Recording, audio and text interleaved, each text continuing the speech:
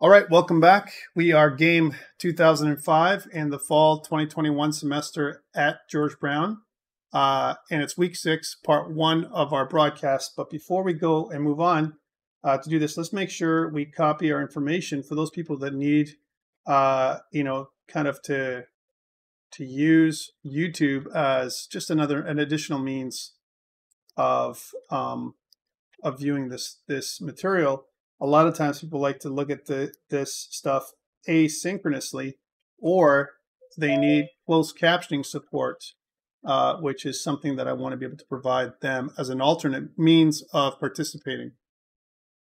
So we've got our video like we normally have at throughout every one of our content weeks. Okay, let's move on. So again, today we're sitting at October 14th, and we're talking about energy of a system. There's also a couple things to note for next week. We have our midterm test. And I know that some people have asked, what's on the midterm test and how many questions and all those kind of things. Things that I can tell you that I'm going to share with you is this, right? You've got 2 attempts to do the midterm test. Okay, so next week you're going to get 2 attempts. There is a time limit to what you have. So there's not going to be a whole pile of questions. Again, right now it's between 20 and 25 questions in that range that you're going to have to answer. And if you think about it, there's going to be some short questions that you can answer very, very quickly. And there are going to be some questions that are going to take you a lot longer to do. So it works out to be about an hour is what I've kind of put together. It may be slightly longer. I may adjust the time frames a little bit. I'm just going through the material one last time to make sure that they're good. What I've also done online for you is provide you with a cheat sheet. If you look up on week 6, like I promised you from last week, there is a physics cheat sheet that covers most of the things that you need on your midterm. All right. So if you look at that document, it looks like this. All right. So I've kind of put this together and to try and be as succinct as possible. So again, anything about displacement over here, kinematics over here, centripetal acceleration, all the formulas here, Newton's second law, kind of one thing to look at it, different kinds of motion for 2D motion, the 3 types of 2D motion and how this works. I've kind of put this together for you. Uniform circular motion and that we talked about before. So everything except for energy of a system. Okay. So that's the entire thing that we've talked about up until today. Okay. Now you may add to this, right? So you can take this cheat sheet in the real world if we were together, right? And if we were doing a live test, you get this cheat sheet ahead of time, a week ahead, like I'm giving it to you now, and then you'd fill it up with additional information, right? On the back end, the back side of the sheet, and you'd have kind of additional places to add some template questions. And that's what I recommend. Put some template questions somewhere, maybe in another sheet or 2 that you can use, that you can refer to quickly. Right, so you can work as quickly as possible. One question I always get is, do I need to show my work? And there might be some cases next week where I ask you to show your work or upload an image or something like that to support your results. Okay, that might be coming up next week. And if I ask you to do that, there's going to be a specific way I'm going to ask you to do it. I might say something like, take an image of your scratch work and send it up. I don't want images from different websites. Okay, so if you're using a website to figure out your problem, that won't suffice. Okay, so and there's other websites out there that do it. You have to probably do it in some kind of written form or using Microsoft Word or something.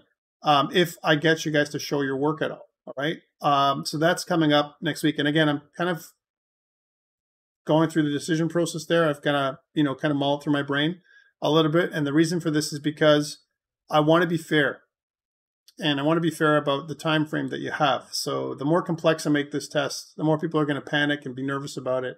And I really don't want that. This is more of a chance for us to go through and review the material that I've already given you for the first 6 weeks of class.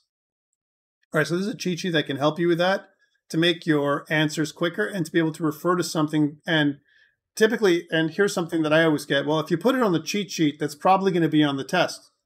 Yes, it's probably going to be on the test. If I've given you a cheat sheet like this, chances are you're going to see something, that is related to these questions on the test. Miguel says, what if we are guessing and we do not solve the problem? Well, better to submit something than nothing, I always say. Right? You're not going to lose marks for giving the wrong answer. You're going to lose marks. Well, sorry, you're not going to lose marks for giving a guessed answer if it's right, right? And you don't have any feedback, you know, as an example necessarily. If you don't answer at all, it's like you've given up. If you don't answer, right? So don't forfeit your answers. Don't just like skip by and submit your test without an answer. I'd rather you answer, even if you're guessing the best guess, or the best, you know, kind of you want to answer with the best answer. So that's the answer for you. Okay, so that is, you know, your cheat sheet. So please take a look at that. Please download it. I've put it together for you guys so you guys can access it anytime you want. And it's here in week 6. Okay, so you can get access to this thing. And it's typically the same one I give every year, but sometimes I add things to it. This year I haven't done much to it, but, you know, can we see all the questions at the same time? I will make them available to you so you can see them all at the same time. Absolutely. I know some people only want to do one question at a time, no backtracking and all that stuff. I'm not going to make it that type of exam. All right? I don't feel comfortable doing it that way, Neil. Okay? I wouldn't like it if I was a student, and I'm not going to do it to you guys. All right? It doesn't make sense to me. And why? Because, you know, I want you guys to, again, strategies for me is whenever I write an exam is I always want to be able to answer the questions that I know immediately as fast as possible. So go through the entire exam. In real life, you'd have an exam paper, right? And you go through the exam and you pick the questions that you know, and that might be a strategy for you.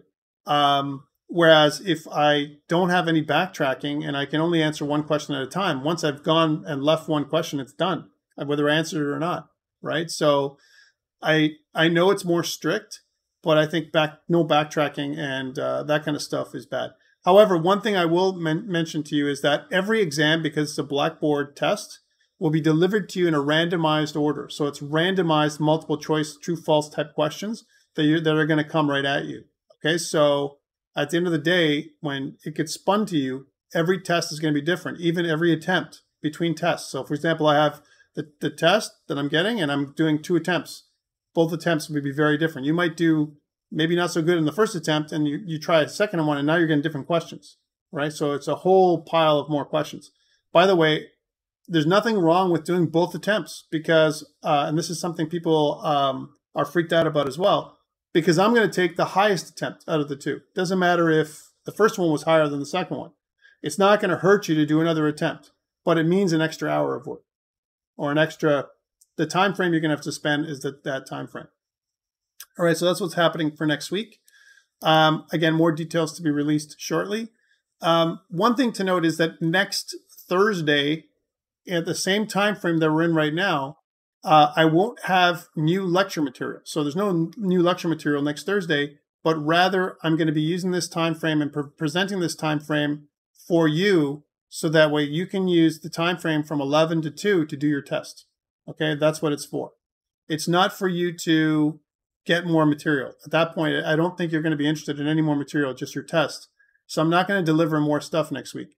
I'm going to be here to reset you if you've got a technical issue or something like that. And I'll be available between 11 and 2 just for you. If there's a problem or if there's a question error or something else like that, I'm here for you to make sure you can do that. Neil says, I have to scan when I show my work and that can take time. So can we get a bit of extra time? Yeah, absolutely. If I want you to show your work, then I'll incorporate that time frame. And Sam says available here or on Discord. I'm not sure what you mean by that. It's all on Blackboard, Sam. So that's where it's going to be. That's the test. It's not going to be an oral exam. It's going to be a true, false, multiple choice type test on Blackboard. Oh, my availability will be here. I'll be on Zoom. I'll kind of come up on Zoom. I'll also be available on Discord, but I'll be on Zoom, so we can still join the meeting if you want to. And I'll kind of leave the meeting door open, if you will, for the entire time frame, so that way you can come on board. If there's also office hours, any question you have about anything, we can go through that. All right, so that is upcoming. The other thing that I want to mention is assignment 2. I've had several requests for an extension for assignment 2. People have said that they're running late. They're having some challenges with assignment 2. So I've kind of come to the realization that you guys need more time. Now, there's a thing with this. Let's take a look at our assignments here, okay? It's just to see.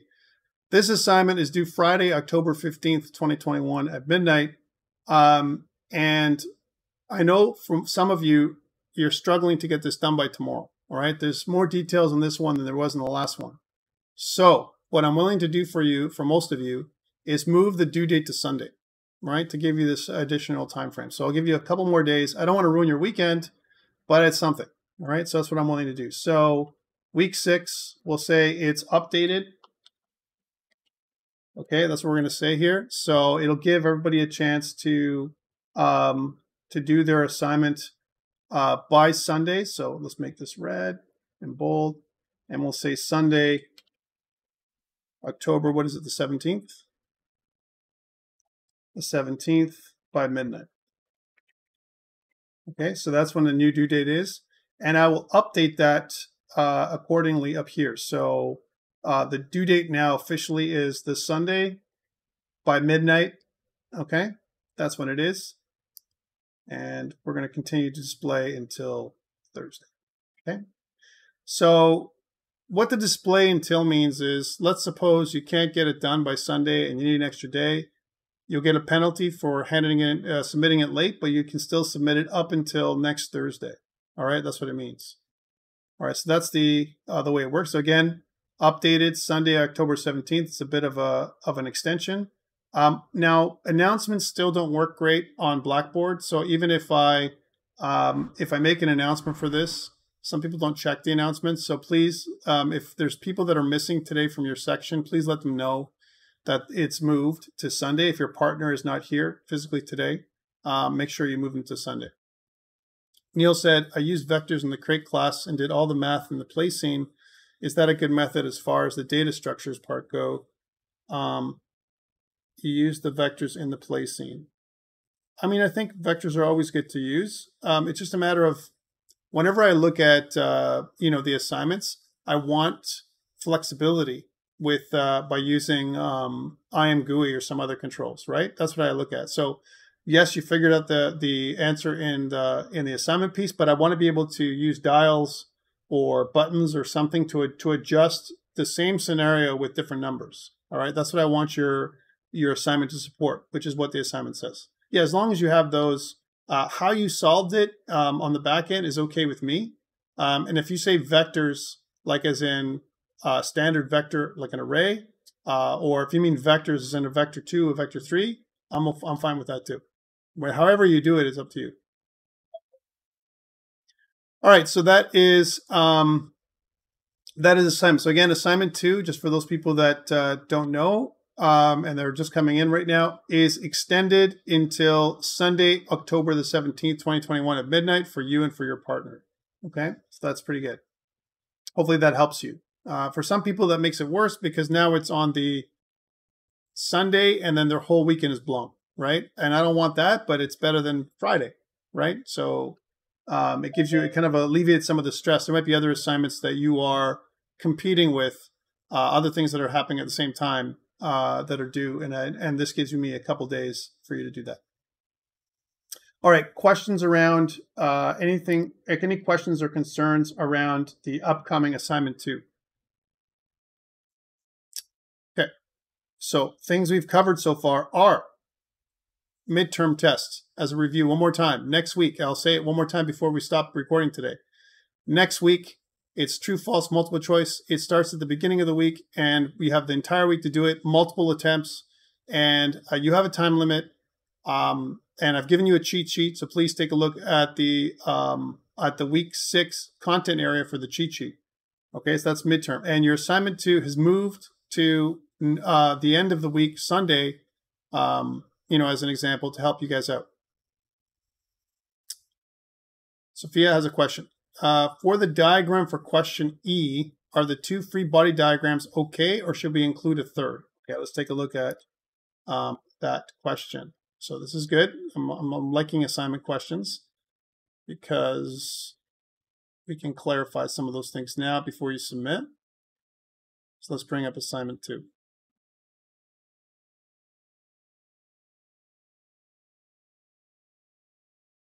All right, so E.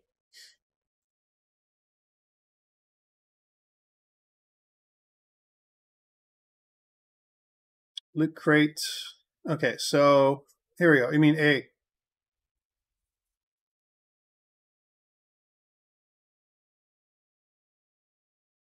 Compute the free body diagram of the loot crate at time 0. All right, so that means that at the top of the ramp is where you want to compute the free body diagram. We're going to do that in there.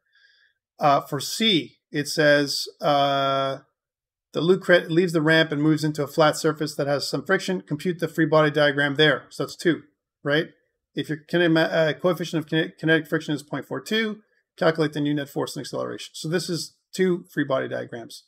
And that's it. I think that should be good enough. Miguel says, so the test can be done at any day during the next week. Yes, any day you want, including the day that we're together. No problem. All right, so that way it gives you some flexibility on everything that's happening. All right, if there's no more questions, we're going to get into the meat and bones of the details today. Let's get into it. There's lots to cover again, and not a lot of time. Lots of slides, but we're going to go through it quickly. Patrick says, can we draw the ramp using lines? You mean in the simulation, Patrick? I mean, you could, but it's just not going to look great. You're supposed to make it so it's a scene of a game kind of thing. So yes, you could do that, worst case scenario. All right, so let's talk about energy. All right, so a bunch of problems that we're using Newton's laws, and we can solve a bunch of them, right? Just by using Newton's laws of physics that we've seen so far, right? We can use 1D motion, which is what we've talked about already. So here's some review.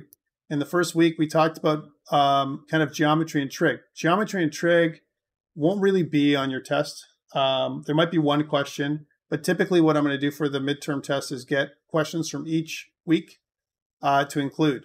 Motion in one direction, we talked about motion only across one axis, right? Motion in two direction, we talked about motion on two axes. And then we fed into Newton's laws of motion, and an object at rest tends to stay at rest. An object in motion tends to stay in motion. F, that's force, is equal to ma, mass times acceleration. And the last one is for every action is an equal and opposite reaction. That is the 3 laws of motion. Then we talked last week about circular motion and how they extend Newton's laws from linear motion to circular. And this week we're talking about energy of a system and how that works alongside Newton's laws. So sometimes we can be solved with Newton's laws, but they're very difficult because of, maybe there's some information that's missing. So the concept of energy is something that is an important topic in science and engineering. When we think about the idea of energy transfer, when we transfer energy from one system to the other, that is something that is interesting or even applicable to us, even as game dev or physics for games students.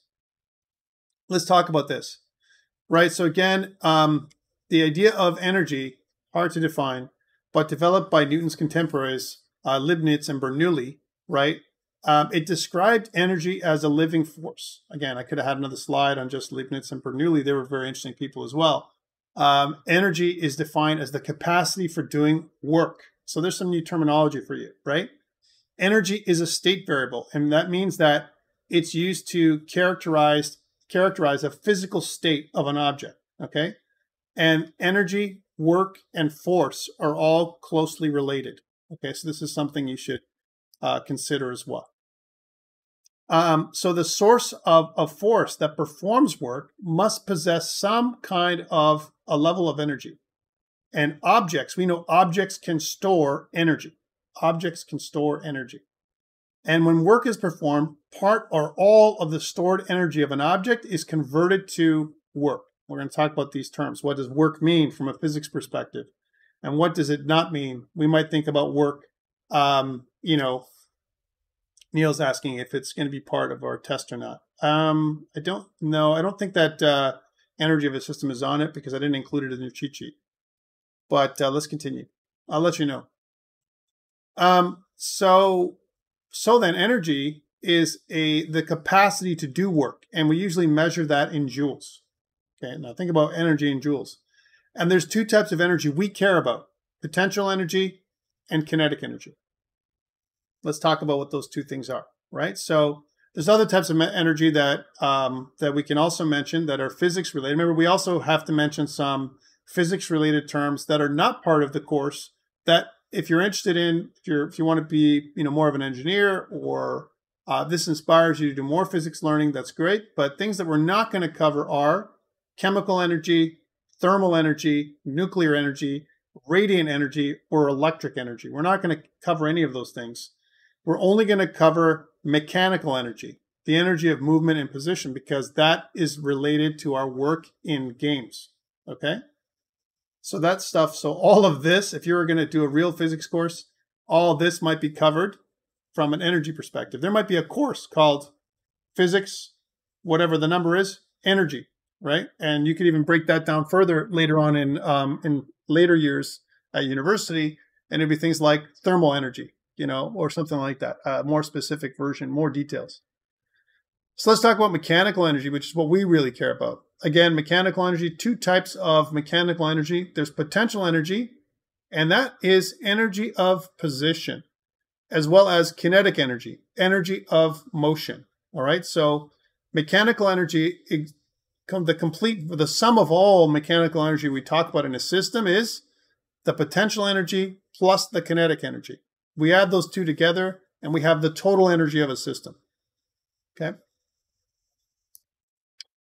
So when we use an analysis model, again, we're going to use a particle model, just like we've done through the entire semester so far, right? And systems are introduced. Think about systems as containers, right? And there's 3 ways to store energy in a system, okay? 3 ways that we're going to talk about. So what is a system? A system is some kind of small portion of the universe. Think about it as a little pocket dimension, all right? Like we saw in the latest What If. Marvel's What If, a little pocket dimension. And, if we think about what a system is, it's like a micro universe, if you will. If we can take a look at a slice of the current universe in real life, or in your game, it's like the game universe, the game world, right? That is the system itself. We could also go even further down and specify different subsystems that are inside of the game world itself. And again, we're going to ignore details of the rest of the universe. We don't care about the stars, the planets, at least not for now, for energy.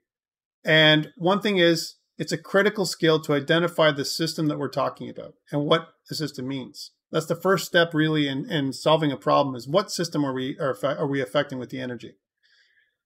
A valid system may be a single object or particle. It could be a single game object, okay, as an example. Or it may be a collection of game objects or particles. Example would be maybe there's more than one game object that makes up a character, a player game object. So you could have things like the head and the legs and the arms, and those are a collection of game objects inside the character game object, right? It may be a region of space, some kind of part of your game world, all right? And it may vary with time in size and shape. So how big the system might get larger, or it might get smaller, or it might change in shape. So that's things about what a valid system is. And it's important to understand this because it's the first part, like I said, of the analysis. So again, one thing to note is we want to be able to identify the need for a system approach. Sometimes we just can't use Newton's laws easily. And so we sit there and say, maybe we can use energy of a system to solve the problem, right? And the other thing is, what type of system do we need, as well as what is the system boundary? A lot of times the system boundary coincides with our collision bounds, all right? So whatever our collision boundary is, the system boundary and those are related, right? And what we want to think about is, what is a system boundary, but rather an imaginary surface that divides the universe into the system and the environment. Okay, so again, not necessarily coinciding with the real surface, but usually it's some kind of collision boundary, typically, and the environment that surrounds the system itself. So 2 parts. So I separate the environment, the game world, from the system, whether it's a collision boundary, a character, an object, whatever it's going to be. okay, or a vehicle.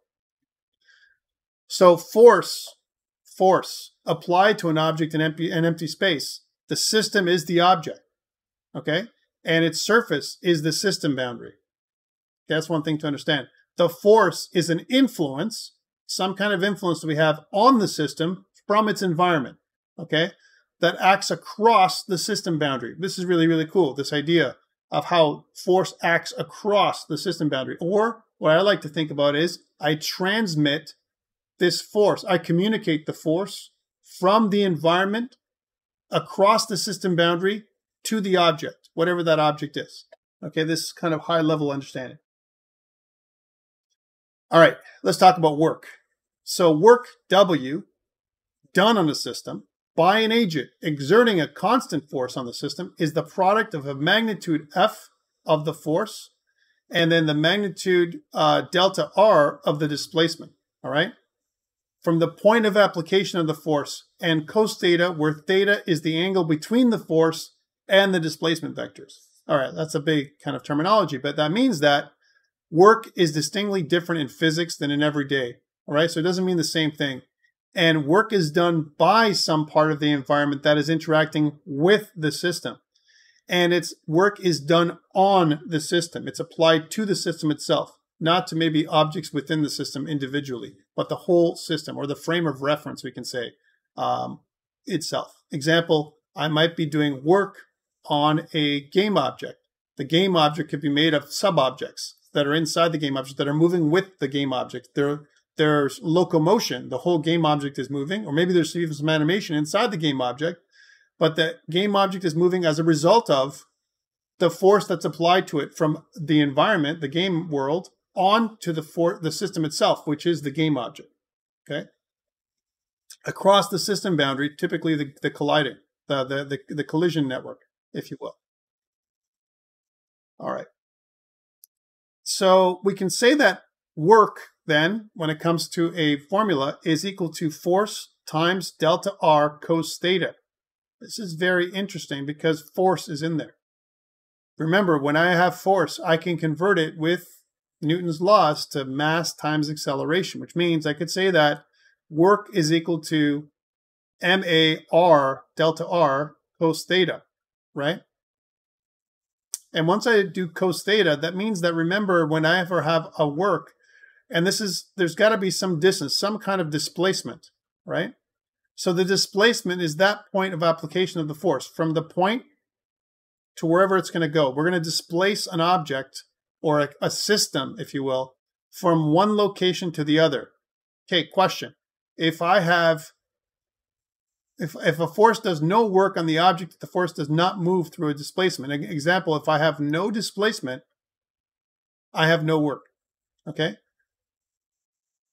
So the work done by a force on a moving object is zero when the force is applied perpendicular to the displacement of its point application. All right, so that's important as well. So here's an example, guys. I'm pushing against a wall.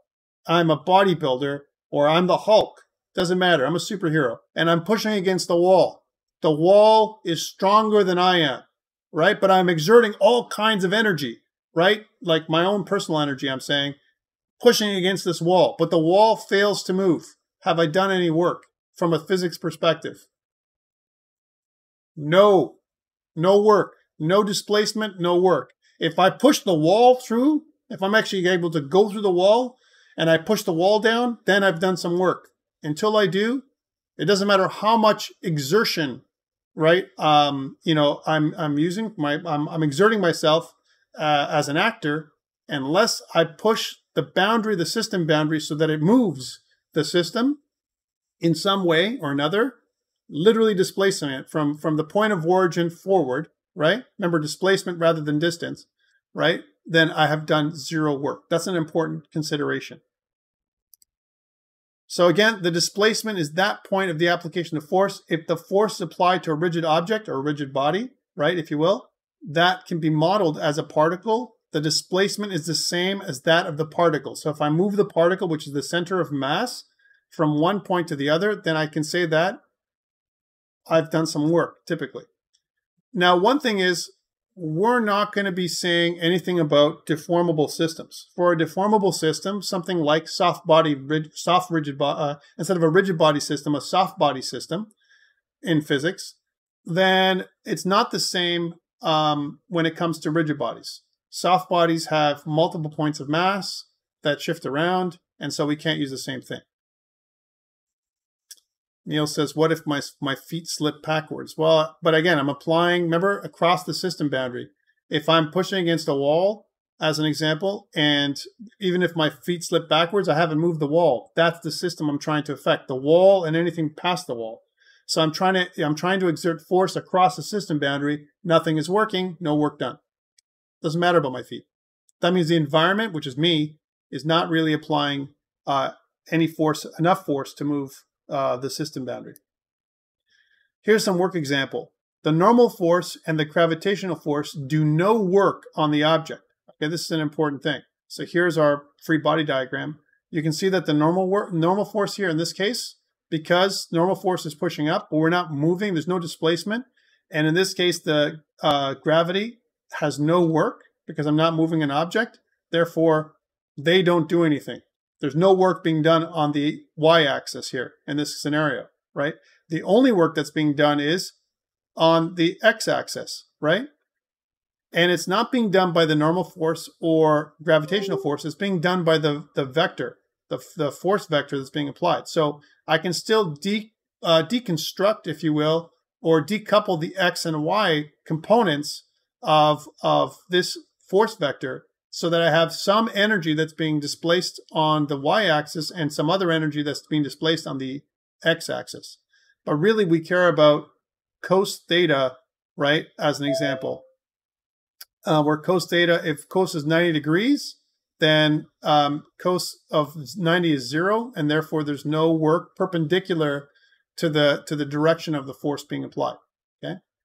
So again, we can say that the force F is the only force that does the work on the object itself, not the normal force or the gravitational force. So the sign of the work depends on the direction of the force relative to the displacement for the origin.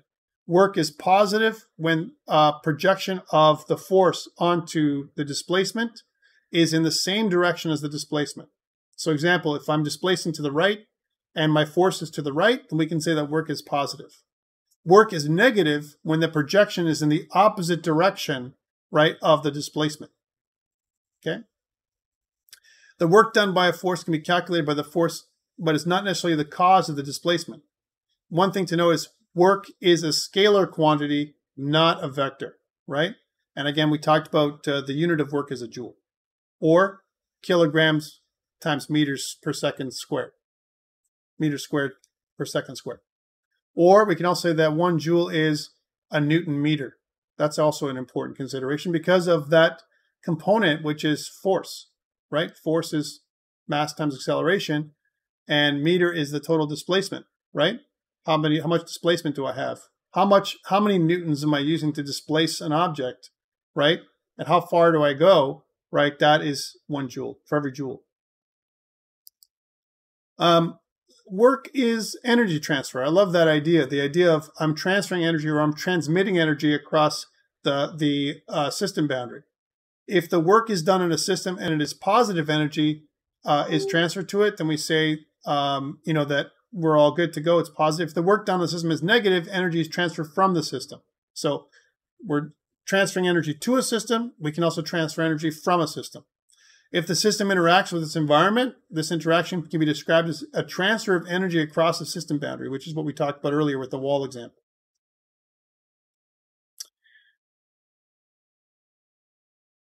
What will this be used for in a game? Okay, well, any kind of, we can use energy of a system to describe things like motion, collisions, all those kind of things, and also momentum later on. Scalar product of 2 vectors. So when we think about the 2 vectors that we have here, right, we can see that the scalar product of vectors is written as A dot B. It's also called the dot product. So A dot B is equal to A B cos theta, right? So if I have 2 forces, as an example, Theta is the angle between A and B when we have two forces acting on a system. Applied to work, this means that work is equal to the force times the displacement cos theta, which is equal to the force times delta R. Okay, that's what it is. Again, we're just simplifying the same formula over again. What about power? So we have force, we have work, and now we have power. What is power? Power is work over time, right? How much work have I done over a time frame? How long am I applying that work? That's power. And usually it's in terms of joules per second or watts. We may hear about this as watts as well, okay? So joules per second or watts, right? Work over time. Here's an example. Work done by a varying force. To use work, this formula, work is equal to F delta R cos theta. The force must be constant so that the equation cannot be used to calculate the work done by a varying force. So where I kind of vary the amount of force over time. Okay, that's not what we want to do. Assume that during a very small displacement, F, the force, is constant. All right, these very small displacements. And of course, what we can do is we can sum up all the intervals. Once we talk intervals, I'm thinking calculus again, so that we can come up with that's how we would break it down. So we can vary the amount of force, so force on the x-axis, and then displacement across the force on the y-axis and displacement across the x-axis here, right? So the amount of force that varies, we can break it, slice it down into smaller slices with this kind of, and create a curve. And whenever we think about the area under a curve, we're thinking about integration, right? Again, calculus. So that's what they've done here. And I'm not going to go through this because we're not talking about calculus in this course, but I want you to understand how we would figure things out if our force was variable. What about work by multiple forces? If the system cannot be modeled as a particle for some reason, then the total work is equal to the algebraic sum of the work done by the individual forces. So what we say is the sum of all forces across the x-axis, sum of all forces across the y-axis, the z-axis, and so on. And when we get all that together, we come up with a scalar that is the sum of the algebraic sum of the forces. How about springs? Okay, so here's something. Work can also be done by springs, right? Because if you think about it, we have an object, and there's 3 states of a spring. We haven't really talked about springs so far this semester, but here's something new. 3 states of a spring. I can say that the first state, state A, is when the string is stretched. So I've stretched a spring beyond its natural state, if you will, or natural length, or area of equilibrium. So B would be the spring in equilibrium. There's not moving at all, right? So we can stretch a spring. There's also compression. I can compress a spring, so the displacement is kind of closer to the spring's origin, or tether, if you will, right? So here I'm pulling it. This one I'm pushing it. Both are different kinds of states, and they also have different forces involved. And let's talk about these a little bit.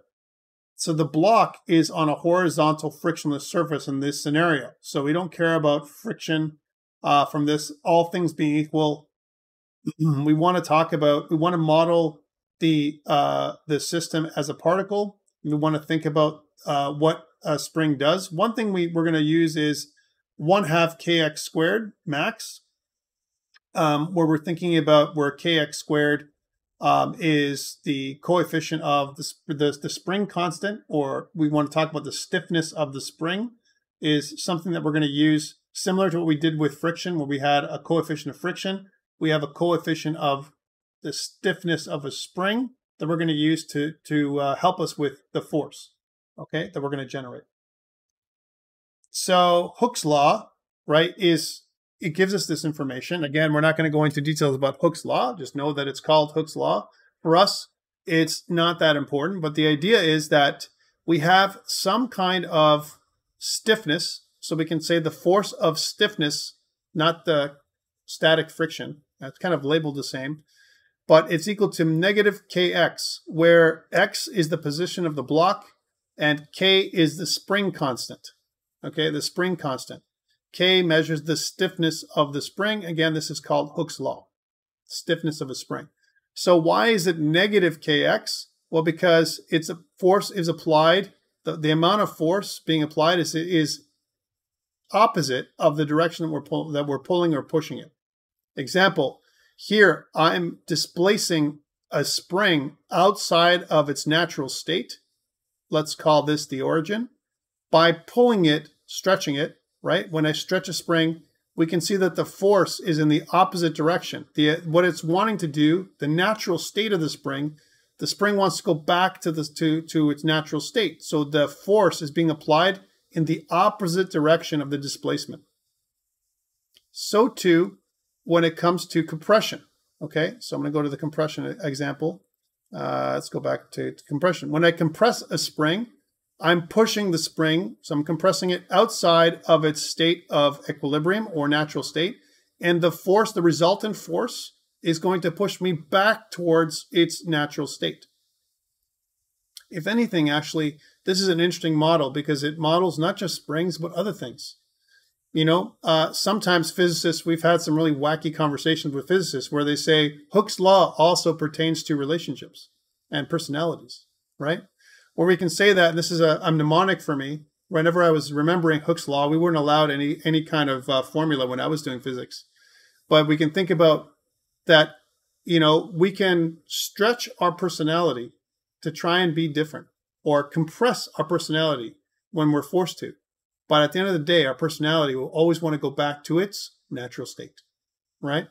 And I know that's kind of weird to think about it. It's kind of an esoteric thing, but physics can be pretty esoteric as well. And what that means is you want to try and please people a lot of times, so you stretch your personality beyond its natural state, right? And your personality has some kind of stiffness or cohesion that's going to try and drag you back to its natural state, right? Same thing with compression. You want to constrain somebody or stop somebody from doing something, right? And they're just going to do what's natural for them. Most of the time, we just bounce around and do what's natural, and so does a spring. A spring always bounces around until it reaches its natural state again, okay? So kind of a mnemonic. I know it's not the best analogy, but it's how I remembered it when I was learning physics. All right, so so the vector form of Hooke's law, again, you know, the force vector, which is based on the force of a spring, the vector, is equal to the force across the x-axis, the x component, which is a negative kx, right, across the x component. Remember, I represents the x-axis as an example. When x is positive, the spring is negative, the force is negative. And when x is 0, then we can say that at the equilibrium or natural state, F is 0, so the force is 0. And when x is negative, then the force is positive because of this negative kx relationship. So again, we can say that the force exerted by the spring is always directed opposite to the displacement from the equilibrium. The spring force is sometimes called the restoring force, right? And if the block is released, it will oscillate back and forth between negative x and x until it reaches equilibrium. Okay, until it reaches equilibrium, which is important. How about work done by a spring, right? So the work done by a spring, or WS, right? We can calculate it, what's been done on a block. It moves from the x initial is equal to negative x max to x final, right? So that's what we can say. There's negative x max and positive x max. And we can see that it's an interval. So the spring force, we can say that, remember, it varies in terms of how much force is being exerted. And in a varying force, remember we have varying force, we need to use a time slice, you know, of the force being exerted over time. And that varying force is usually something that we take different time slices and incorporate together or integrate. And so integration can be used to help us figure out the total force being exerted over time. Okay. And that's why we use this right here. So the work of a spring is equal to the integral from x initial to x final, because again, this is the displacement, right? And again, if you guys don't know calculus, it's okay. I'm just going to go through the equation really quickly, which is of negative kx with respect to x, right? And which is equal to 1/2 kx I squared over 2. So that's so in other words, like half kx squared over 2 initial minus half kx squared over 2 or kx squared over 2 final, right? So initial minus final, take all the force that's in there, right? And we can come up with a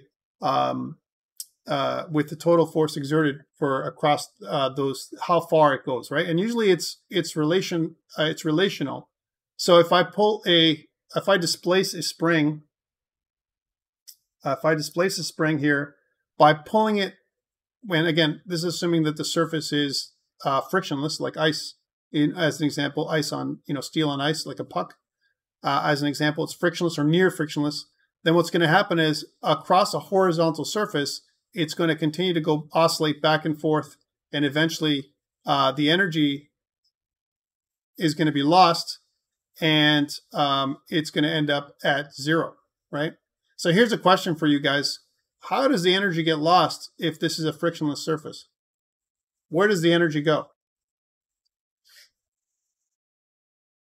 So it's going to isolate. It's not going to isolate forever.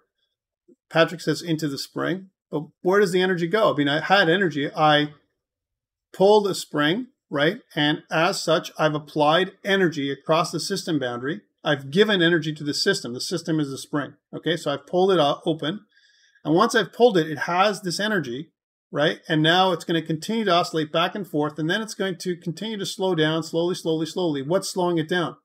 If it was a frictionless surface, what would it be that's slowing it down? Neil says the collisions of the spring.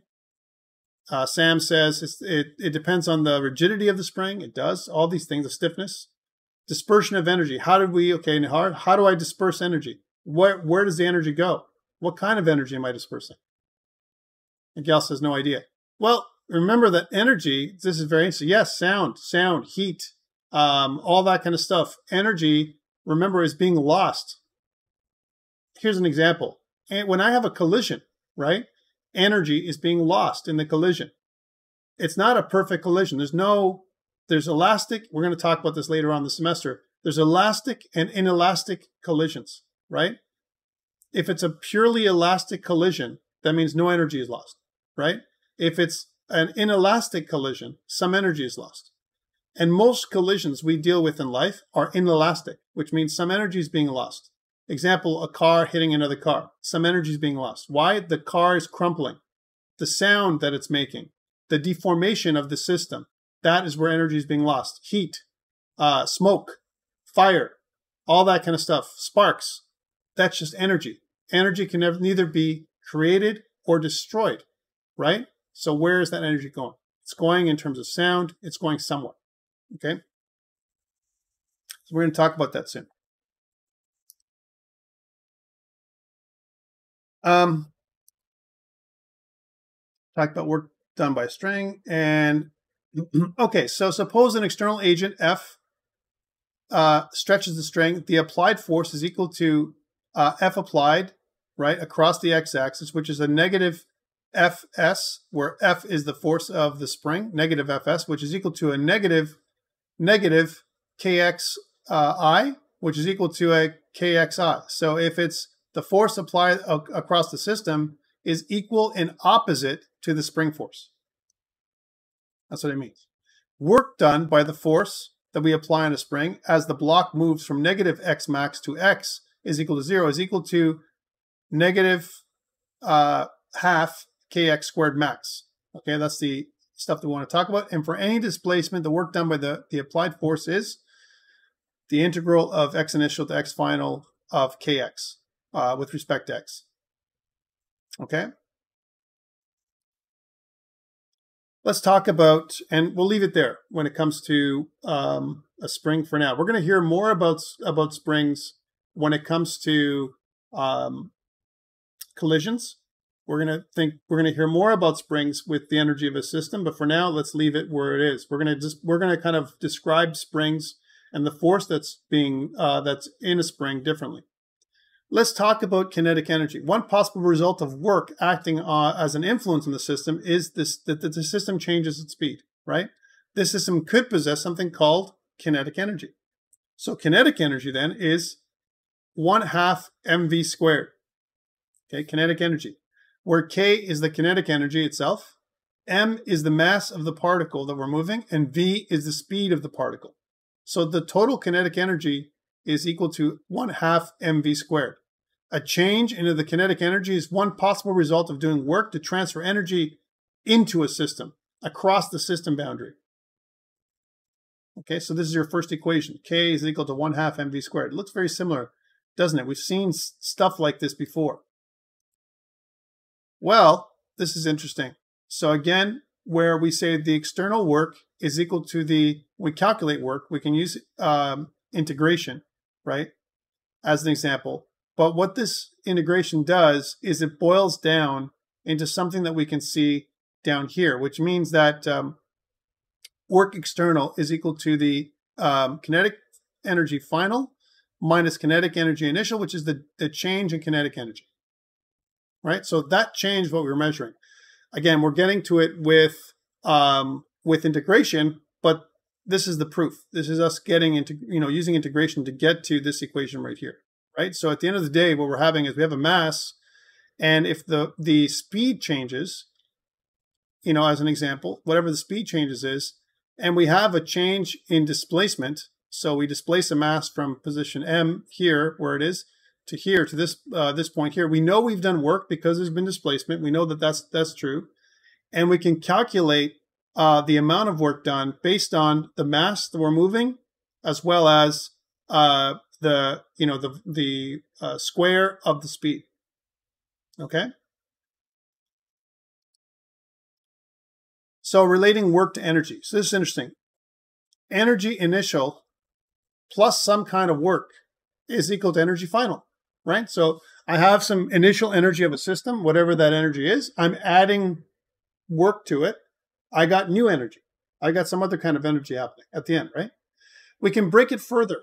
We can break it down further. This breaks down even more, where we can say that energy initial, remember that energy is both, there's two types of energies we care about, kinetic energy and potential energy. We'll talk about the differences in a second, right? But we have kinetic energy initial plus potential energy initial plus some kind of work so we've changed the system is equal to kinetic energy final plus potential energy final. Okay, this is important. So note that work can be either positive or negative, right? Positive work increases the amount of energy. Negative work decreases the amount of energy, okay? And a lot of times we have a combination of positive and negative work, and we get some kind of applied force, right? And it's additive. We add it all together, the sum of all forces, as an example of the sum of all work, and then we get the final result, right? Where work is, the amount of force across a displacement cos theta. This idea is very, very important to keep in mind. Notice that again, work is a scalar, and the force vector, as well as the displacement, the direction of displacement, they kind of combine to give us the idea of where the work is happening, or in which direction. All right, so here's something. This is the work kinetic energy theorem, all right, where we can say that external work done on from an external, actor across the system boundary is equal to the kinetic energy final minus kinetic energy initial, which is delta K, or the change in kinetic energy. We can say that. When work is done in a system and the only change in the system is speed, then the net work done on the system equals the change of kinetic energy of the system itself, all right? And the speed of the system increases if the work done on it is positive, and it decreases if the work done is negative. Guys, have we seen this kind of thing before? Accelerating, decelerating, right? We can start thinking about use cases where we can use our energy of a system to solve the same problems we've solved with Newton's laws with these simple equations. The work kinetic energy theorem is not valid if other changes besides speed occur in the system, or if there are other interactions with the environment besides work, okay?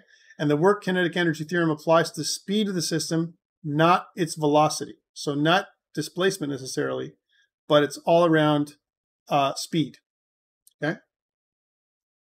So distance traveled. So we can say that the net work is equal to the change in kinetic energy, or kinetic energy final minus kinetic energy initial.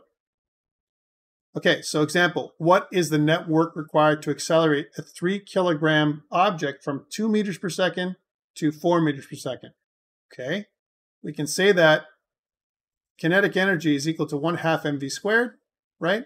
And so we can say that 1/2 mv squared final minus 1/2 mv squared initial. That's the, the net work that's been done. So let's plug in some numbers. So the final is 4, right? That's the final velocity is 4. The mass is 3 for both cases. And when we do our multiplication, we multiply it out. We have 24 minus 6, which works out to 18 joules of net work that's been done in the system. So when we accelerated an object from 3 kilograms from 2 meters per second to 4 meters per second. Joules. So this is interesting. This relationship is interesting because now we've gone from kinetic energy and we've converted it to mass and speed. And once we can convert something to mass and speed, my friends, we have mass. And that means we can figure out forces, right? And once we can figure out forces, we have acceleration, right? We can do a lot of stuff here. Just with these kinds of equations, which I will show you in a few slides. All right, let's talk about potential energy. So this is the energy that is stored in an object, okay? So it's determined by the configuration of a system. The forces are internal to the system when it comes to potential energy. And it can be associated with only specific types of forces acting between members of a system. Let's think about what this potential energy is. We'll talk about it in a second.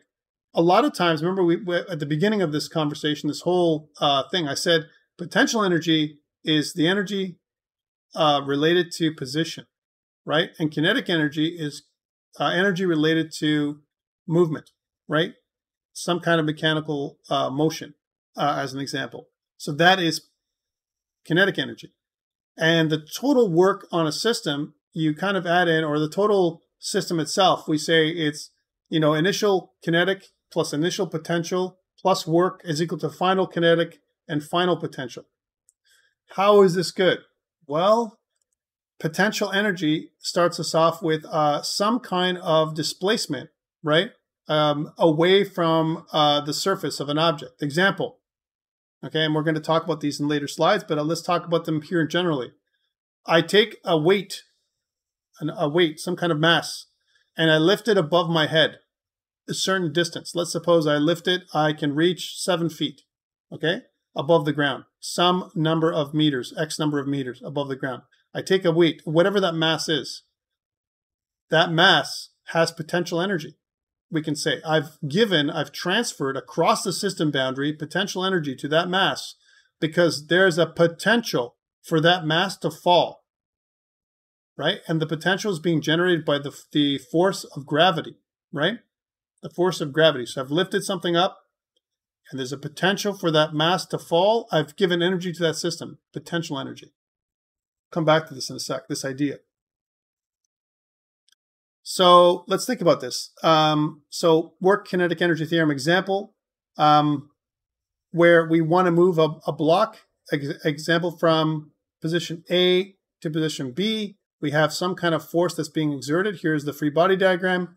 We have a change in position. So this is positional change or displacement, if you will. And we have some kind of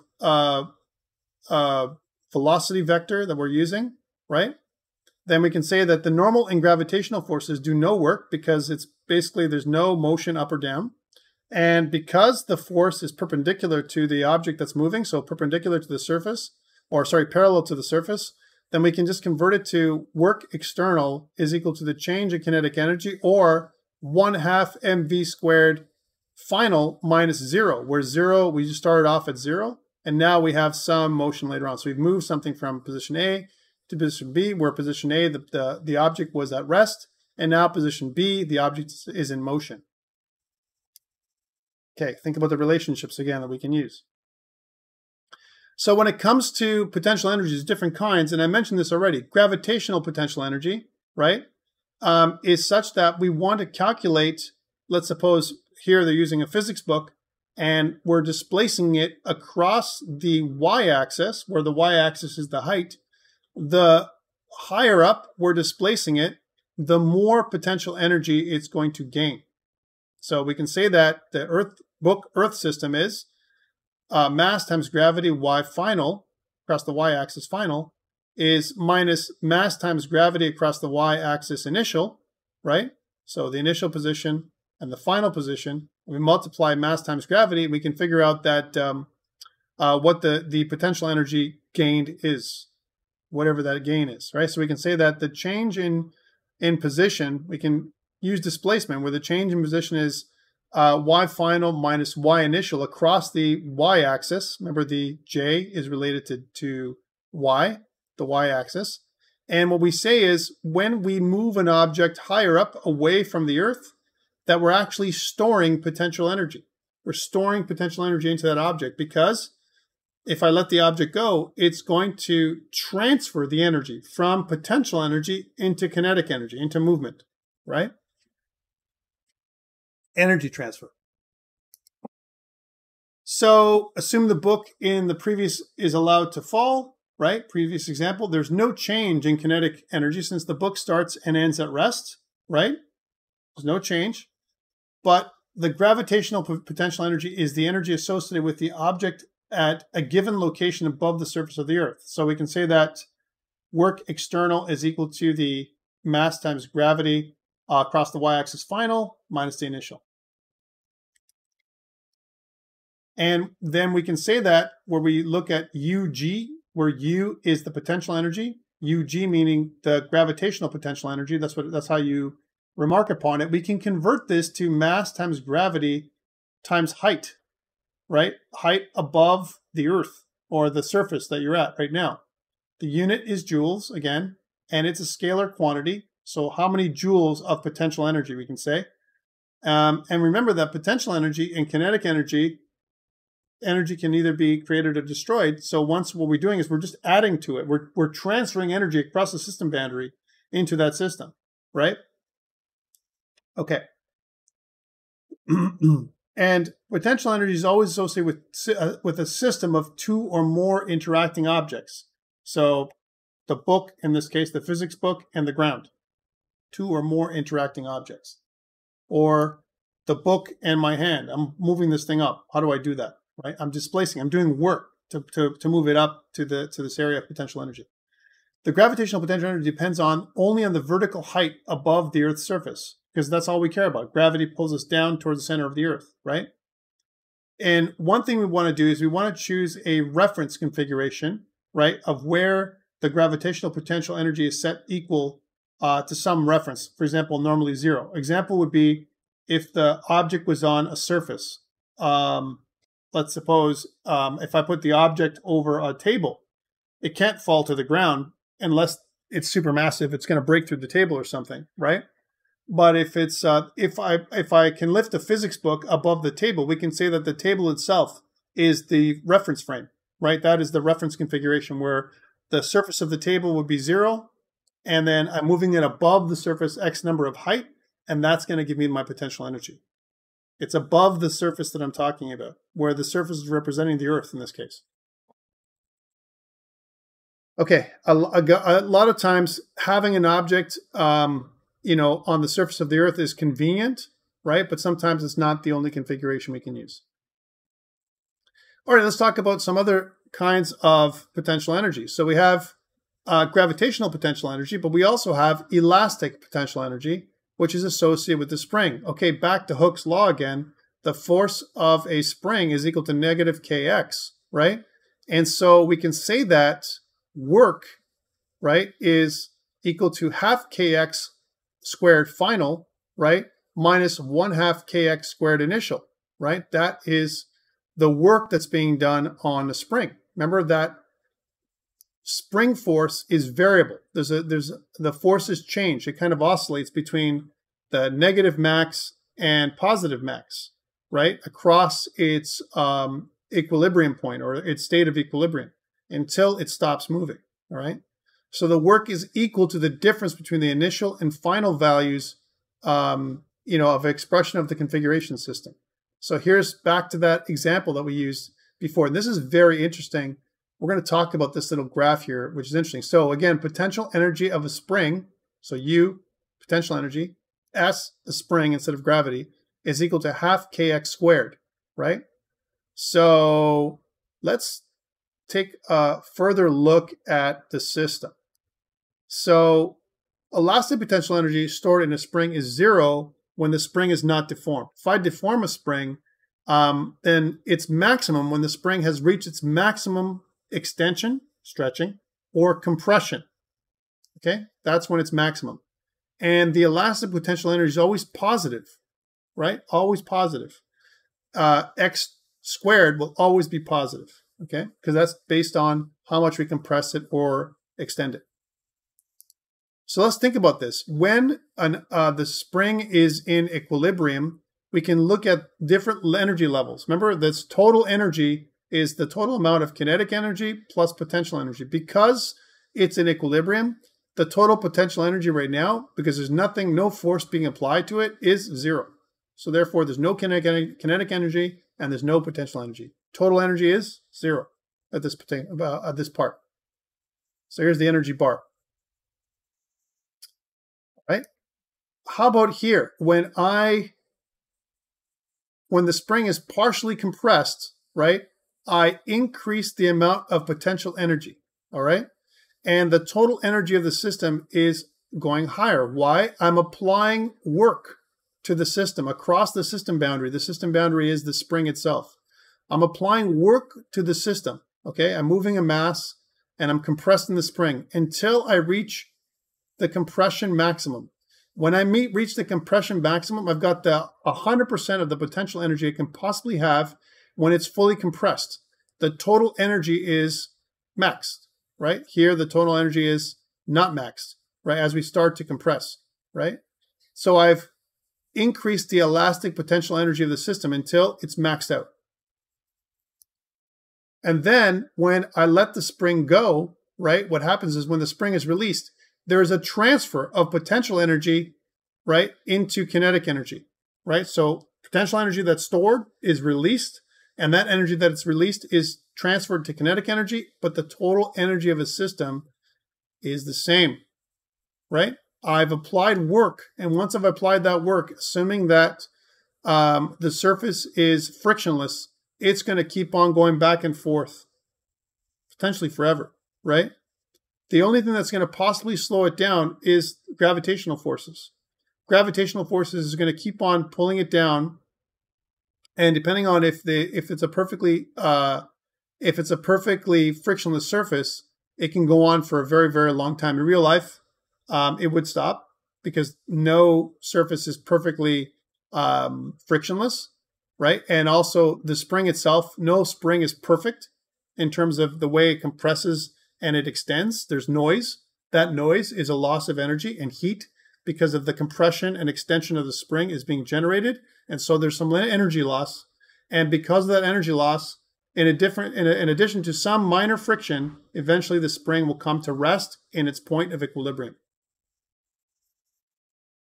And so it says that it's going to reach some kind of state when the spring is returned to its relaxed length and the system contains only kinetic energy associated with the moving block if the moving block itself is separated from the spring. So the moving block, it's going to keep oscillating, and as soon as the moving block leaves the spring, the energy is being transferred from the spring system to the system of the block itself across its system boundary, which is the collider. If this whole system was together, it would continue to oscillate back and forth, right? Because the spring itself would deform, it would stretch, and it would move the block back and forth across, the length of the spring, or the kx negative kx max and kx max. All right, so internal energy. We're talking about internal energy, which is all around potential energy is internal in many ways, right? So think about this. So a couple of things we can say that is internal. The energy associated with an object's temperature, right, is called internal. And there's other internal energies as well. But think about it this way. I have a book, right? And I want to transfer it, right? Transfer the book between, I raise it up and I let, gravitational potential energy. There's a swing of energies. Here we're just talking about temperature. Temperature for us, we're not really care about too much because a lot of times internal energy means temperature. Okay. Last part, conservative forces. So we can say that the work done by a conservative force on a particle moving between any 2 points is independent of the path taken by the particle. And so what that means is the work done by a conservative force on a particle moving through any closed path is zero. Remember we talked about this? Energy cannot be created or destroyed. It can be transferred, but it can't be created or destroyed, right? So examples of conservative forces are gravity and spring force. Okay, so I'm transferring energy. Okay. So we can associate the potential energy for a system with any conservative force acting between the members of the system, right? So example, we can say that the internal work that's being used is equal to negative delta U, where U is the change in potential energy. Positive work done by an outside agent on a system causes an increase in the potential energy of the system. So example, I raise a book up above my head. I'm the agent, and I'm acting on the system, the book, and I'm adding or storing potential energy, right?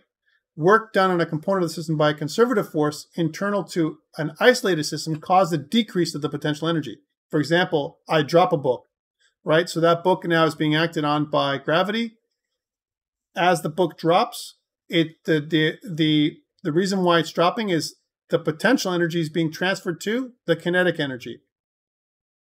Potential energy being transferred to kinetic energy until it hits the ground. And when it hits the ground, there's no more energy. The energy is being transferred to the ground. Unless the amount of energy is enough that's transferred to go through the ground, we can say that when it reaches the ground, there's no more, the energy becomes zero. All right, but where is that energy lost? The energy is lost in sound, heat, right? And sometimes what ends up happening is there is a bounce. An object might bounce from the ground, and that bounce is a reflection. Remember, for every action, there's an equal and opposite reaction, and it bounces up, and it keeps bouncing until, depending on its elasticity, or we can say restitution. And that restitution, when it kind of bounces up, there's more energy loss, almost like an oscillation, like a spring, where it kind of bounces up and down depending on the elasticity of the object. We can almost apply spring physics to it, right? Where it finally, remains at rest. Okay, but not to complicate things. How about non-conservative forces? So it does not satisfy the conditions of conservative forces. Non-conservative forces acting on a system cause a change in the mechanical energy. So in other words, I have my mechanical energy is the total amount of kinetic energy plus the total amount of potential energy. So K is all the kinetic, U is all the potential, and we can say that non-conservative forces, the work done against the friction is greater along the brown path, as an example, than along the blue path, right? Why? Because, remember, it's total distance in this case as opposed to displacement.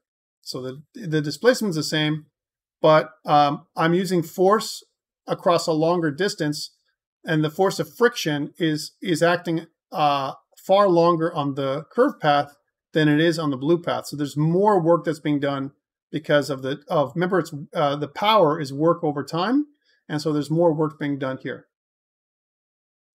Okay. So again, conservative forces and potential energy. We want to talk about the total work internal being the initial position and the final position. So the integral between the initial position and the final position of the forces across the x-axis with respect to x, which normally looks at negative delta U, so the change in potential energy, where delta U is negative when F and X are in the same direction. All right. In other words, if my force of gravity and the displacement are in the same direction, then I can say that U is negative. Why? Because I'm losing potential energy. Okay. Again, these are just some thoughts. We're going to get to the meat and bones of it in a second. Bear with me. I know there's a lot here. So we can say that the force across the x-axis is negative delta U over delta with respect to x. Okay. And as we look at a deformed spring, we can still look at the same thing. This is Hooke's law and confirms the equation for potential energy. Again, I'm not going to expect you guys to look at calculus, which is the form of calculus, to understand what it means, but just to know that we can derive the information that we get for potential energy based on Hooke's law and calculus. That's why calculus is kind of important to understand, but not necessarily critical for games physics. The idea here is that we have potential energy and kinetic energy. Those are the important concepts here that we're going to use in a sec. All right, so we have the restoring force. Here's energy diagrams in equilibrium. Exerted by the spring always acts towards x is equal to 0, the position of the stable equilibrium. All right, so if I put a force this way, it's going to react this way, and it's going to keep on swinging or oscillating back and forth until it reaches equilibrium. The block will always accelerate back toward x is equal to 0 from wherever it's coming from. If I compress it, it's going to go the other way. If I extend it, it's going to go the other way. Let's look at some examples. A force of 50 newtons, all right, acts on the block at an angle shown in the diagram, all right? The block moves a horizontal distance of 3 meters. How much work is being done by the applied force? So we can say that work, remember, how do we break down work? It's Newton meters, right? So 15 newtons times the amount of displacement times cos theta, where theta is the angle of displacement, right? Where the force vector is, right? So we know that there's amount of force. Think also, a lot of times I look at this thing and I'm thinking kinematic equations, right? Where I have my velocity cos theta, v cos theta, right? It's kind of the same thing. So where I have the total amount of newtons of force across the total displacement, 3 meters, times cos of theta, or 30 degrees, we say that it's 150 meters, 150 times root 3 over 2, which works out to be 129.9 joules, because work is always in joules, and it's a scalar quantity. Pretty simple, just all we're doing is subbing in for that equation. Okay, so force times mass, F times m times cos theta. Example 2, this is a little bit more detailed. Calculate the work the bull will perform to push 2 meters, a 10 kilogram box sitting on the ground if the coefficient of friction between the box and the ground is 0.5. Assume the box is being pulled at a constant velocity. And why? Because, again, if we push it at constant velocity, we can apply different kinds of things. We can say that the force with which the bull will push the box will be equivalent to the force of friction, which is equal to mu mg, where mu is the coefficient of kinetic friction times mass times gravity. So we can say that that is 0.5 times 10 kilograms, right? Times 9.8 meters per second, which works out to be 49.05 newtons. So that's the total force, okay? And the question is, calculate the work. So first, we break it down into 2 parts. We break it down into force first. How do I figure out the force? And then, what is work, right? Again, work is the total force exerted across, the system boundary, right? And how much displacement is there, right? Well, I'm displacing 2 meters, right? And so I say that, and it's across the horizontal, which means that the angle is 0, right? So there is no angle from the ox. The ox is, or the bull is pulling the, or pushing a 2 meter, 10 kilogram box. Here's the box. I'm pushing it. Well, there is no angle, so we can say that we can take force multiplied by the displacement. So 49.05, which we got here, multiplied by the displacement times 1. Cos of 0 is 1, which works out to be 98.1 joules of work. Okay. So sometimes we need to do this. Sometimes we need to break down a problem into 2 pieces. One piece would be the is there a conversion to watts? If I said that Sam, I said something like this work was done over 10 minutes, then you could calculate. Remember it's work over time, right? Okay, here's the third example. And by the way, some of these examples are going to be eerily similar to what you see on your test when it comes to, to energy of a system when we get to that. So example, calculate the amount of work done by pulling a 1,000 kilogram brick of gold for 3 kilometers on the ground, right? At an angle of 10 degrees. If the coefficient of friction is 0.25, assume the box is being pulled at a constant velocity.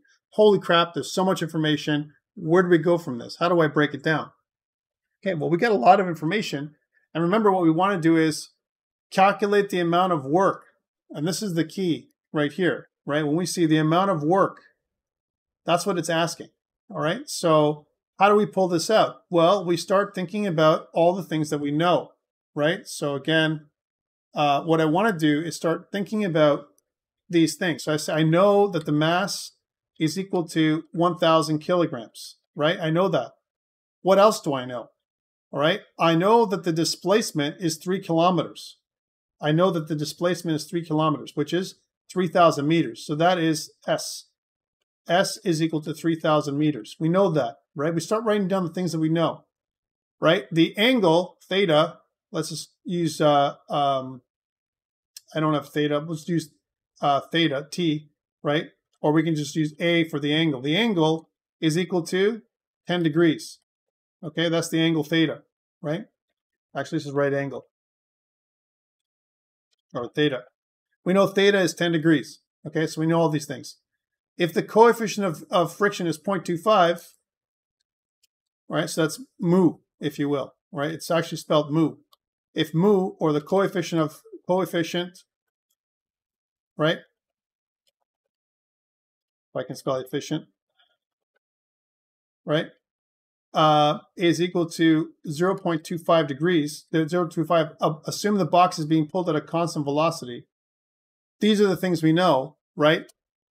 How can I get all this information so that I can I generate somehow force from this? First, I want to start with force. How do I figure out the force of the pull? Well, here we use some simple trig, right? We rejigged the equation, right? So that we say that the force of the pull, right, is equal to cos theta plus mu sine theta, right? Because we have two, we can split this up into 2 components of the force, right?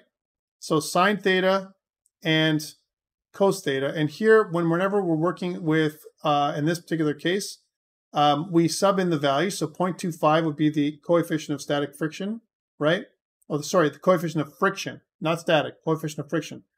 Times mass times gravity, mass 1,000 kilograms, times gravity, which we know is 9.8 meters per second, right? And then we divide that by the angle that's being pulled, right? And we must add the friction itself, the coefficient of friction times sine. And once we've got this, again, this comes from our previous equations, then we come up with something like 2,380 newtons of force. Once we have force, we can get work. Why? Because now we can sub in work is equal to force times displacement times cos of the angle.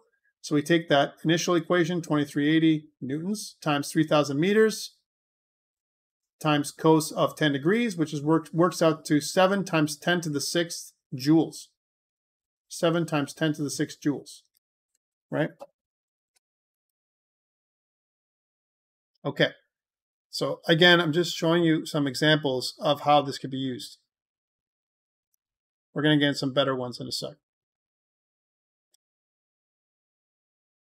I know this can be somewhat cryptic when you first look at it, but once you get into it, you start to figure this out. Okay, here's something. When doing a chin-up, an athlete lifts her 55-kilogram body a distance of 0.25 meters in 2 seconds. Okay, so now, different information. What is the power delivered by the athlete's biceps? Okay, so power is equal to work over time.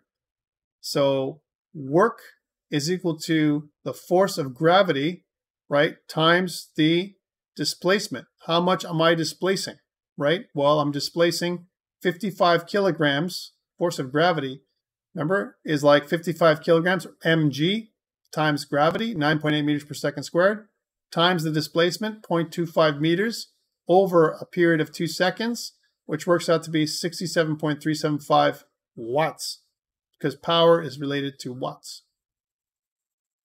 Okay?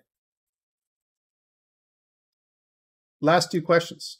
Okay, guys, what does this look like to you? I've got my loot crate, right? It's 90 kilograms. A 90 kilograms bike started at rest from the top of a 500-meter long hill with a 30-degree incline. Okay, whoa, whoa, whoa. We start writing stuff down, right? I know. 90 kilograms is the mass, right? And we start writing down the distance. The displacement is going to be over time, right? 500 meters, right? And it says, assuming an average friction of 60 newtons, the 60 newtons of friction is happening contra to the direction of motion. Find the speed of the biker at the bottom of the hill. Guys, it's very similar to what we saw in our loot crate.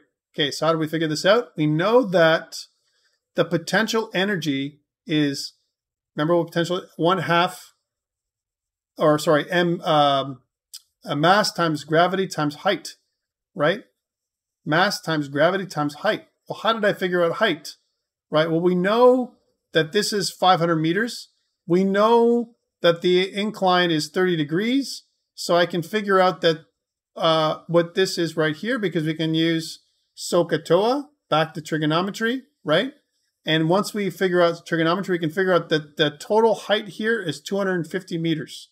So we can say that 90 kilograms times 9.8 times 250 meters is the total potential energy.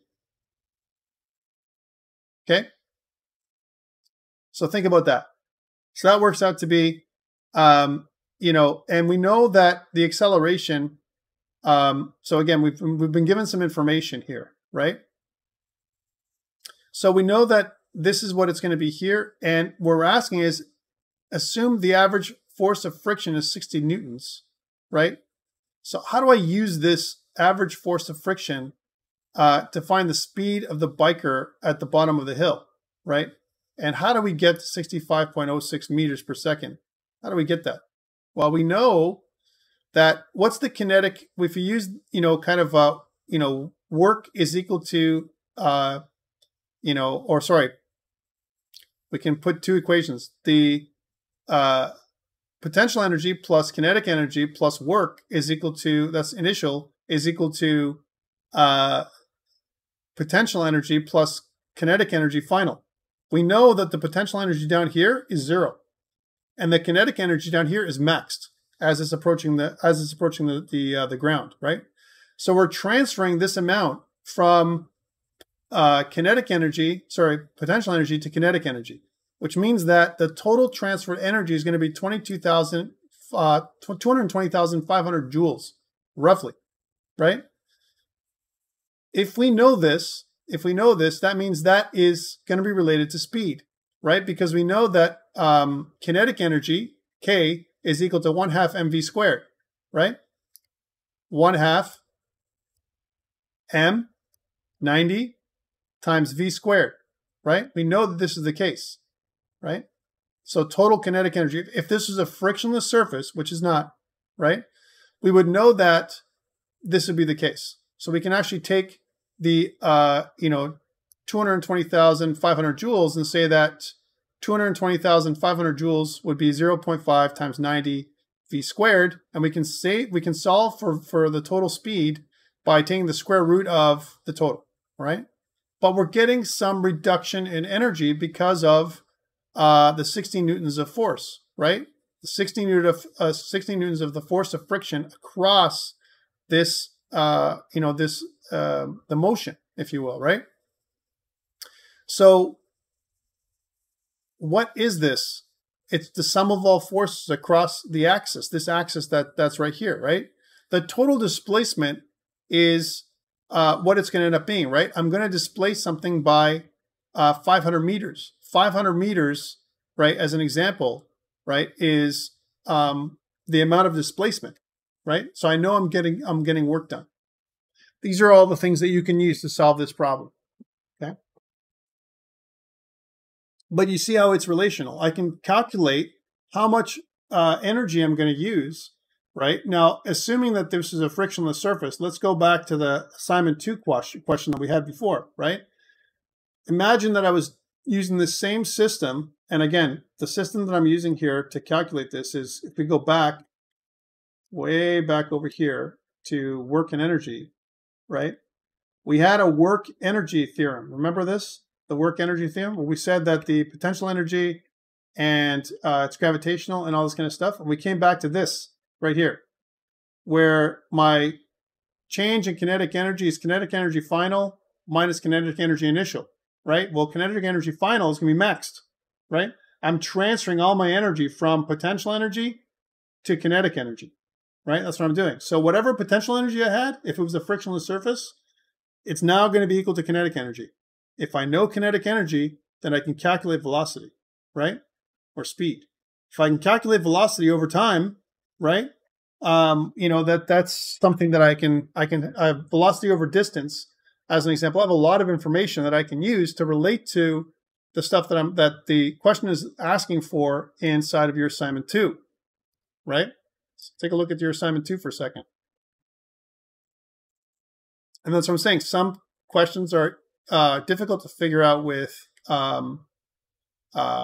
by using Newton's laws, and easier to figure out by using energy.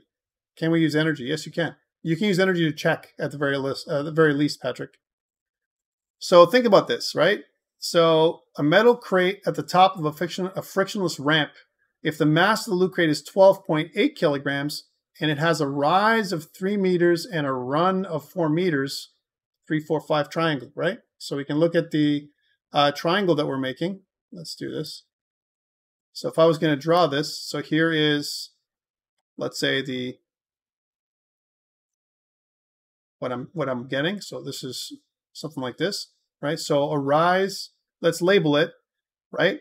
I have a rise of 3 meters, rise over run, right? So let's do this really quickly, and then I'll stop for the day, guys. And I know we're going a little longer today than normal. Let's put in 3 meters here, and this is 4 meters. We have a magic triangle, all right? We have a magic triangle that we can use, right? Because we can say that the hypotenuse then would be 5 meters, right? Guys, I'm giving you this because you guys should be able to figure this out, and no problem at all, right? 3, 4, 5 triangle, magic triangle, right?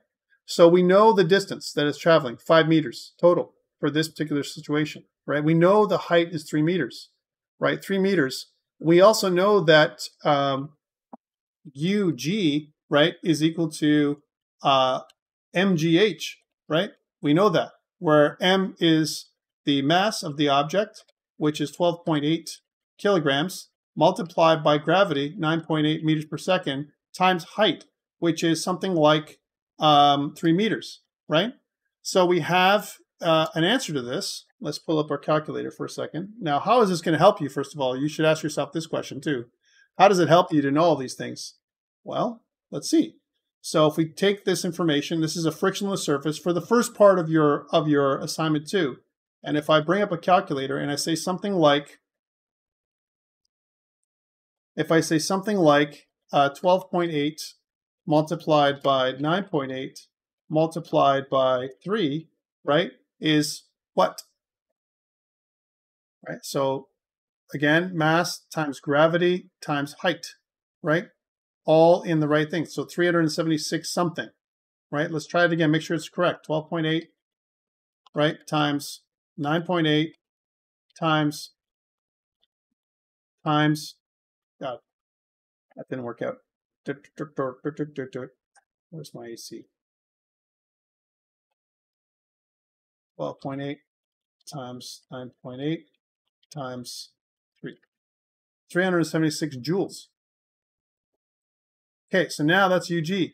But we know potential energy transfers to kinetic energy. So potential energy here, up here, is high, right? We know that that's the case. So here, we can say that potential energy is maxed, right? So UG max, right?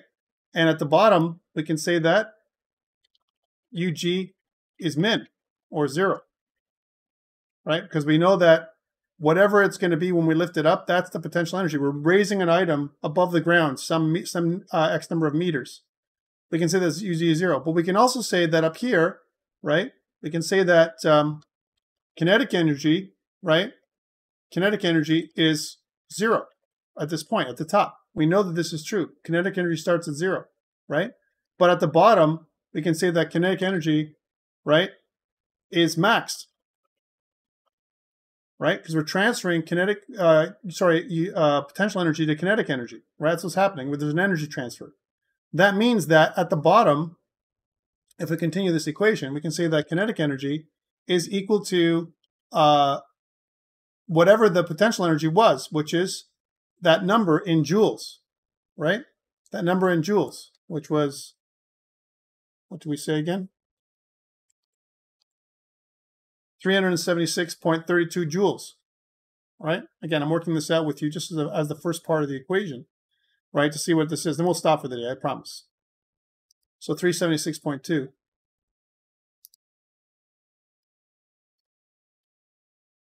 Right? But that is also equal to 1/2 mv squared. We know that. So mass, so 1/2 times mass, right, which is equal to our 12.8 kilograms, times v squared. Guys, I can find v, I can find thing, right? So did I write down something wrong? 376.32. Oh yeah, thank you for that. 32. So we can see that this is the truth, right? So we know that 376.32 joules is equal to this equation. Well, now I can figure out what the velocity is at the bottom, right? Why? Because I can solve for v. Once I solve for v, then I've solved some part of the equation, right? Why? I have velocity, I have time, I have distance, right? I have velocity and distance. Once I have velocity and distance, right, I have, or displacement, I have other information that I can use. And I don't want to spoil it for you, but try it out. Try calculating this information. Do you get the same amounts that I do, or the same numbers? It says compute the net force and acceleration. Okay, what's the net force? Force is equal to ma, right? Mass times acceleration. So I need, in order for me to get that, I need acceleration. That's what I need at the bottom. Okay, so how do I get, what equation do I use to get the acceleration at the bottom? I know velocity, I can get speed, no problem. And then consider the loop rate as it leaves the ramp, moves into a flat surface. Now that it has some kinetic friction, compute the free body gravity, and the coefficient of kinetic friction is 0.42. Calculate the new net force and acceleration. Well, we know we have a speed coming down here. We have a speed and it's accelerating. We go from 0. Can I calculate the acceleration, the average acceleration, if I go from 0 to whatever that number is that I'm going to get when I calculate speed? I can calculate acceleration that way. No? I have the distance. I have the velocity. I can calculate something, right? And I'm not going to give you everything, but this is a great way of figuring this stuff out, okay? Where we don't have to use the same equations that we used before. Okay, hopefully that helps. At least at the very minimum, like I said, you can use it to check your equations so that you come up with the same numbers. All right, back to this. So that is the way we would do it. Last example, and then we're going to be gone for the day. Small car with a mass of 1,000 kilograms travels at 30 meters per second, has its speed reduced to 10 meters by a constant braking force over a distance of 75 meters. Find the car's initial kinetic energy. So small car with a mass of 1,000 kilograms traveling at 30 meters per second. We can say that the initial kinetic energy is 1/2 mv squared. Right?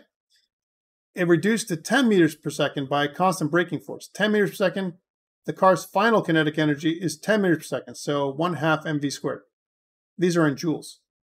What's the net work done on or change in kinetic energy? K final minus K initial, right? That's the net work, right? Find the braking force. Well, we know what the work is, right? And work is equal to what? Force across the displacement times the angle. Remember this? Work, if I take this example again, that thing that I showed you earlier, and if I draw that thing, what's the final work? Work is equal to force times displacement times the angle. Once I have work and I can take work and energy, right? Force times displacement, right? I can find out the force, and if I find out the force, and I have the mass, I can find the acceleration. That's the way to do this thing. And it can be done much easier because I have the work. If you think about work itself, force times, times displacement, doesn't say anything about mass, times cos of the angle, whatever the angle is, right? So in a 3, 4, 5 diagram, right? Again, let me just draw this one more time for you guys to help out, right? In a 3, 4, 5 diagram, again, you have this diagram that we can draw, right? Here's 3, 4, 5, right? What is this angle? Can anyone tell me what the angle is? 3, 4, 5 diagram? Anybody? 45 degrees. Very good. So 3, 4, 5 diagram. If we know that the angle is 45 degrees, and we know that the work is equal to, work's also in joules, remember? Work's in joules. We already have the work in joules. We have the kinetic energy, right? And so because everything is in joules, kinetic energy is in joules, and we have, this is in joules, right? Work is in joules, kinetic energy in joules, and now we can start figuring things out. We can start saying that the total work, we know what the total work is. The total work is what we figured out with the kinetic energy, the potential energy to kinetic energy transfer, right? That total work, that was the total of the work that was done, right? Is that not true? I didn't keep it. So now that we have that total work, we know that work is equal to force times distance. Distance is 5 meters. We know that, right? We know that force is equal to work is equal to force times distance times cos of the angle. What's cos of 45, guys? Come on, do I have to figure this out for you? Cos of 45, what is it?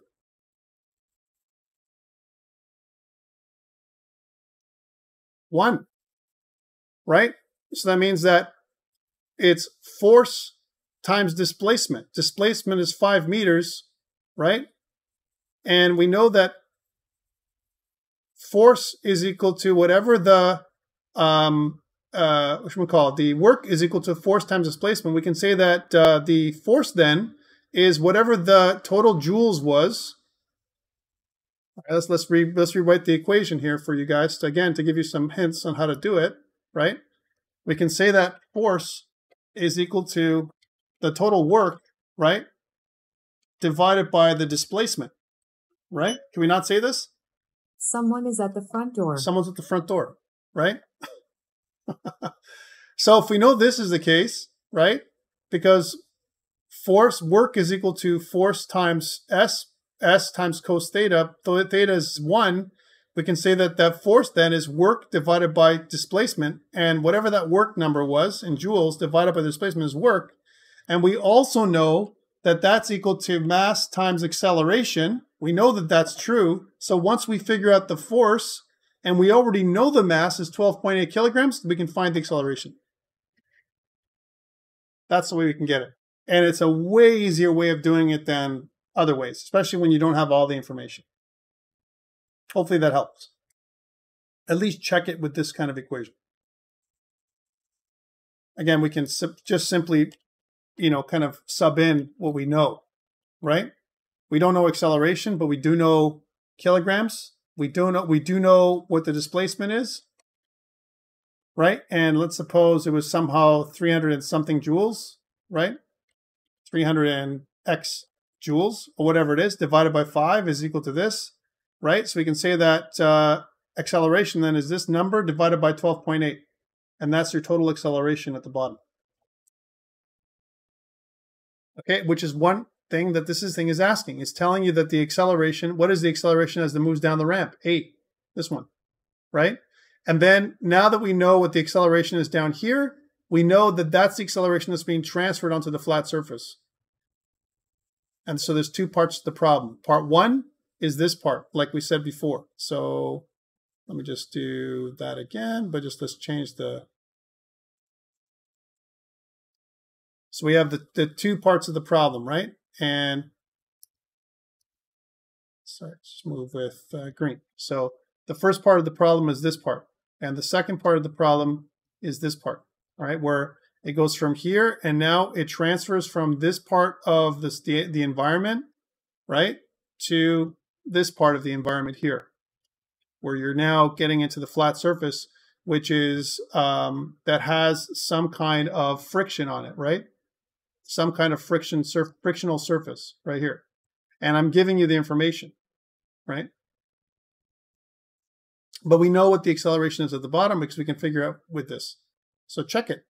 Check to see if your equations work out with the energy of the system, which is another way of getting the same kind of data.